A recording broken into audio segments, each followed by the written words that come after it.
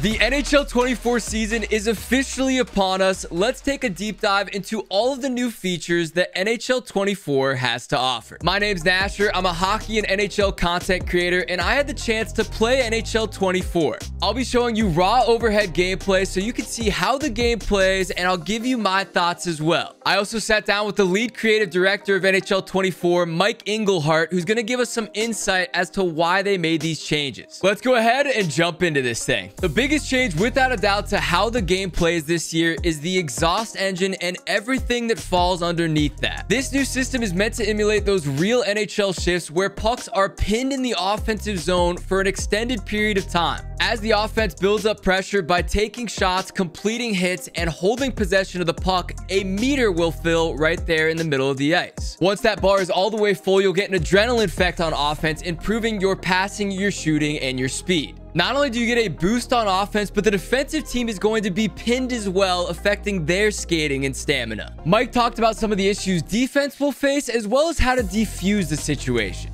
Defensively, you're going to be hit with a pinned effect, so a bit of lactic acid in the legs, your stamina is going to burn off a bit quicker, and then you got 30 seconds to make the most of it, but the defensive team can diffuse it with getting the puck out of the blue line for 5 seconds continuously. This is essentially a game within a game, as you're not only battling to score goals and play hockey as normal, but you're also battling to fill this pressure bar. Once it's all the way full, there's no doubt about it, you can actively see and feel the difference right there on the ice. Also, the energy bar have now been moved underneath the player, so you can see when the defense is struggling. It is actively blinking red, and that's when you know you can take advantage of the opportunity. While playing the game, this really does become a battle, and on defense, you are doing everything in your power to get the puck out of the zone. Speaking of that, on defense, the way to end this sustained pressure is simple. All you have to do is clear the puck out of the zone for 5 seconds. I saw a lot of questions about this, and the answer is no. Icing the puck does not reset the meter, so you will go to the face-off and that bar will still be full.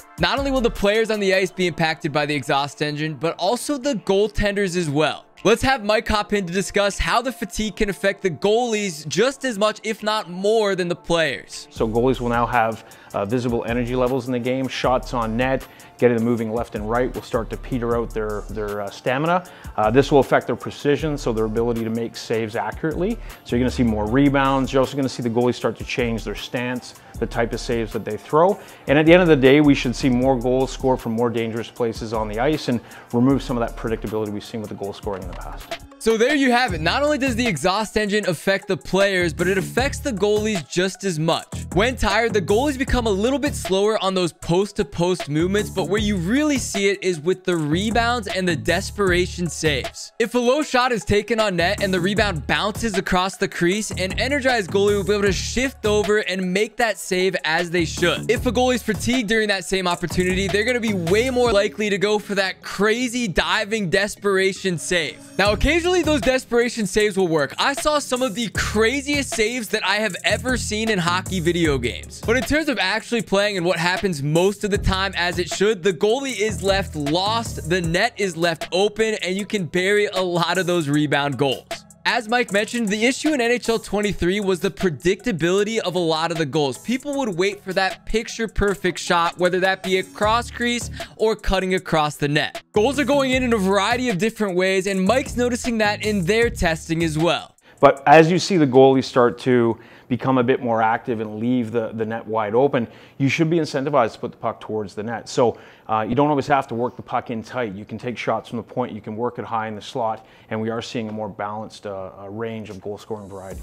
With goalie fatigue, it allows you to personalize your game and get a bit more creative. You might take more of those unique off-angle shots because it's going to wear that goalie down. It's also kind of interesting how the game changes from the start of the period to the end of the period. At the start, you may need to actually dangle a goalie out, beat him with the backhand forehand. At the end of the period, you can maybe depend more on those consistent rebound shots. So goalie fatigue is going to affect you not only on a shift by shift basis, but also a period by period basis. A goalie's energy will start to recover when you clear the puck out of the zone, you get a whistle, a timeout, and it completely resets, obviously with the start of a new period. These two features combine to make this one of the most different feeling NHL games we've had in a long time, and Mike even said that himself. We think these changes are good. We think they're authentic. We think they add new life into the game. And more importantly, I always like in good sports games to, you know, eating your favorite snack. You always want one more, one more. We want to get the gameplay in the series back to that, where you finish a game, maybe you got something to do, but you're like, oh, I got time to sneak in one more. That's where we want to take this product back to. So hopefully this will bring a breath of fresh air to the NHL series. Next, let's discuss the new hitting system called physics-based contact. They've essentially tweaked and reworked the controls to give you more options on how you play the body. In NHL 23, it felt like you were going for a hit and just hoping for a certain result. Sometimes you would go up, gain some speed, gain some momentum, going for that game-changing check, and all it resulted with was a slight bump. In NHL 24, this has been reworked to allow you to have complete control. If you want to go for a light bump, you'll just flick up on the analog stick. That'll give them that light shove. However, if you want to wind up that high impact check that we know and love, you'll just hold back on the analog stick to initiate it and then explode forward into those hits. Mike's adamant that these different hitting decisions will change the way that players think about the game. And I think the biggest change that's going to make a difference is the utility of hitting. So hitting in the past hasn't really had a big impact on player stamina. Players recover really quickly. So people usually go to the poke checking because it seems to be the best way to defend. This year when you land a hit, it's going to have substantial impact on stamina, and more so if a player is already tired and you hit them, they're going to recover substantially slower. So if you see a player who's been on the ice too long and you can land a clean hit, that player is going to be picking themselves up slowly, giving you this microman advantage. Somebody's going to be open, find a guy, you got a goalie fatigue, take advantage. So now hitting adds another tactical layer into the gameplay this year. Obviously in hockey, there's a time and place for each. Not every single hit you go for, you want to be a huge hit. Sometimes you want just enough to lightly knock them off the puck. But other times you're going to want to lay that big check to take your opponent out of the play. I'll say right away, hitting definitely feels more rewarding here in NHL 24. When you actually wind up that hit and time it correctly, it just feels great. But on the opposite side, hitting is definitely more difficult, and now it is more of a skill. You have to time that hit correctly, or else you're just going to get dangled or burned to the outside. If you're showing too early that you're winding up that hit, that's going to allow your opponent to make a quick move to get around you. When you do finally connect on that big hit, it feels satisfying and you're rewarded for it as well. Your opponent's going to be slow to get up and slow to get back into the play. They added tons of different ragdoll and physics-based animations, so where you are on the ice, how the bodies impact, that's all going to change what animation you get. And the best part, you can now body people over the bench and even break the glass on very special occasions. It's sick when it happens, but also somewhat rare. We were going out of our way to try to get those hits, and it only happened once, maybe twice a game. Along with that, there's also a dedicated hip check button now, so you won't accidentally make the wrong hit at the wrong time. If somebody's burning you along the boards, hit that hip check button and they'll go flying. It sounds like success you may have had in the past is not going to work the same here in NHL 24. I think with the game in general, what players are going to have to realize is the recipe that players have been using in the past, it's not the recipe that the game is defined by now. So I think there's this gestation period where you have to get used to the new components in the game. Physics-based contact is high risk, high reward. You'll make some mistakes. It'll take some getting used to, but once you have it down, it feels really solid. And honestly, what's most important is that it just feels fun. The hitting montages are going to go crazy. Now let's talk about more of a minor feature that I think the experienced NHL players will really utilize. Vision passing is a new passing modifier that allows you to hold the pass button and icons appear above the player's head. This means that any given time on the ice, you can make a pass to any player anywhere. I found this to be particularly helpful with breakouts and stretch passes. In NHL 23, you'd send passes up the ice and it would just go to the wrong guy. You can also really use these on power plays to find those tight lanes that maybe you couldn't find before, but now you can make that direct pass. One thing I did notice is even when using the icon passing, the passing attribute still matters. So not every pass is going to be an absolute dime. Now, like vision passing is the thing that I lean on. And the nice thing is, without making any real substantial changes to our AI, we're creating more hockey plays because the ice is more open. Obviously, if you got defenders between you and a long outlet pass, you still have to respect the space. But there's also moments where you sneak it through the seam and you hit a guy for a breakaway, and those moments just haven't happened before. So, but for the most part, it definitely helps in setting up those tic-tac-toe plays that we all know and love. Speaking of tic-tac-toe, they've also added one-touch passing. So as a pass is on its way across to another player, you can pre-hit a button, making that pass directly one touch to the next player. Experienced players with a good eye for the game will quickly pick up on this open space. those core players, competitive players, they can see the ice, right? They can see the opportunities. You couldn't do it, but you had to wait to take possession and make the pass, and the window is gone, and you know that seconds matter out there. So that's what we wanted to bring in, and you can pull off some pretty sick tic-tac-toe goals out there that you couldn't do before. It's not a crazy change, but definitely appreciated, and I think we'll see a lot more highlight reel passing plays here in NHL 24. Next up, let's talk about total control controller mapping.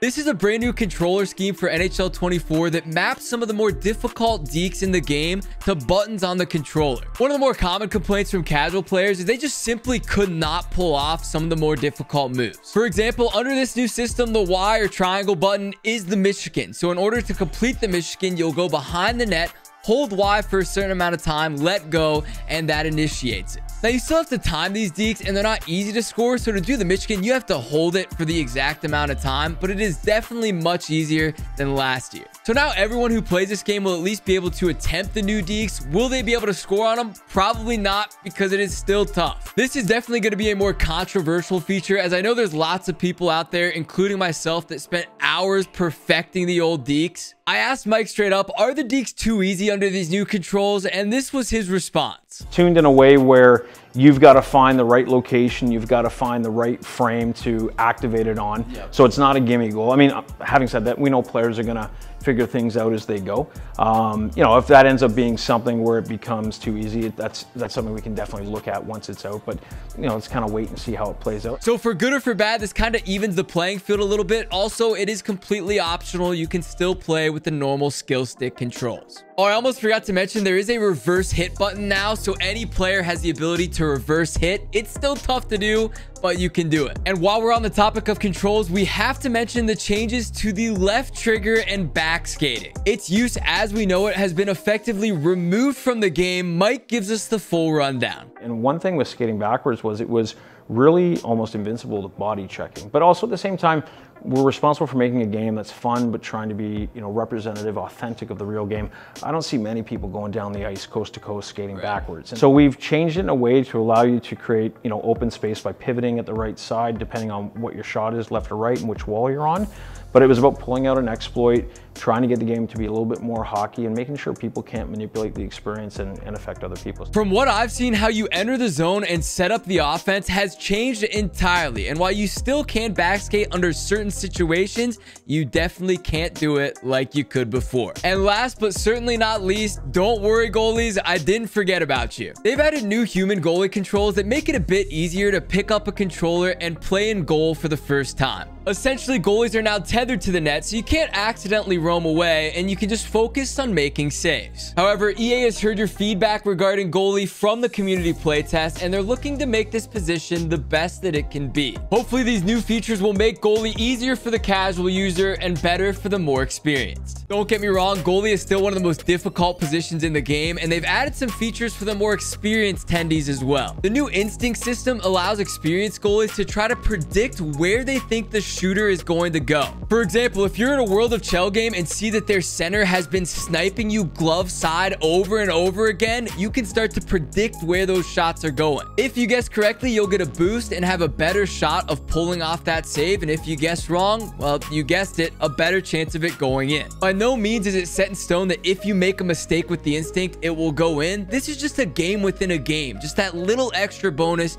You see a shooter beating you glove side all game, now we can start to predict that. With some of the new goalie animations we mentioned earlier, I think human goalies will have a good time with this new system and hopefully be able to make some crazy saves. Big thanks to Mike for the interview and openness regarding this series. This was his final thought. Even the EA employees are stuck wanting to play more. Being here way later at night on the couch because it's like one more, because every game has a surprise, which is, again, real sports. That's why we watch. We go watch our favorite teams because we don't know how it's going to be written tonight, and a sports game needs to deliver on that same promise, and I think we have that this year.